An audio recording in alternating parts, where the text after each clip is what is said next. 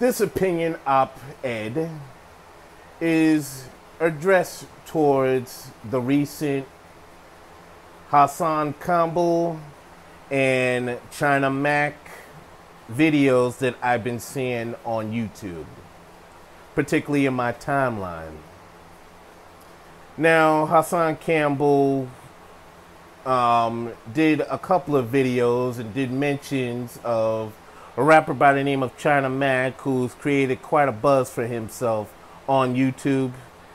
And his video was about China Mac being outraged about Benzino and an Asian cop, and Benzino having to say some derogatory things about Asians. And I watched both of the videos.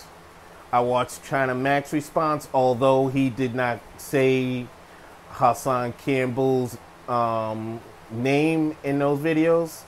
That was probably deliberate. Now, here's my take on it, even though it's none of my business, but when you add something like that in the public hemisphere, then it's everybody's business. So I'm just gonna add my 2 cents into it. You know, so after listening to both of their videos, it seems that China Mac decided to take the high road in this.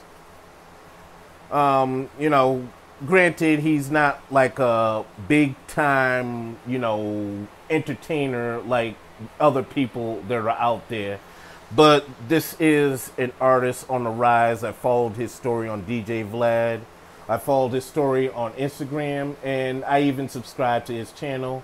I'm also subscribed to Hassan's channel. I can understand what both of them are saying. I understand that China Mac left a comment on one of Hassan's videos about I'm not too hard to find and everything.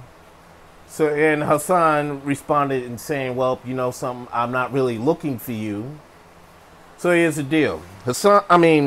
China Mac decided that, you know, instead of going to war, he's going to take the high road in this. Instead of, you know, going into a territory which wouldn't be beneficial for him, which would, where he would lose in the long run, he decided to go down the road of least resistance. He decided to, you know something, instead of just building up walls between the Chinese and the black community, I'm going to build the bridge. And, you know, that grabbed my interest because I really don't see too many Asians, you know, talk about building a bridge between the black community and their community. It's always, you know, walls of silence. And I think this is a good step in the right direction. Can't wait to see where China Mac goes with this.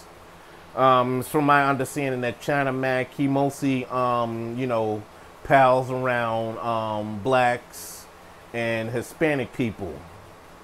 So it'd be interesting to see, you know, where all this goes. And, you know, I have my eyes and ears on this, and this probably won't be my last video on this topic.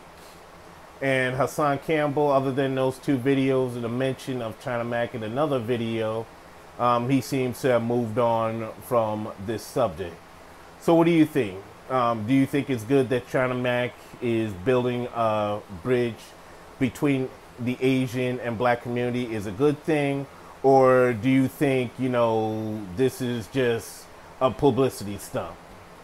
You know, let's hear your comments in the comment section, people.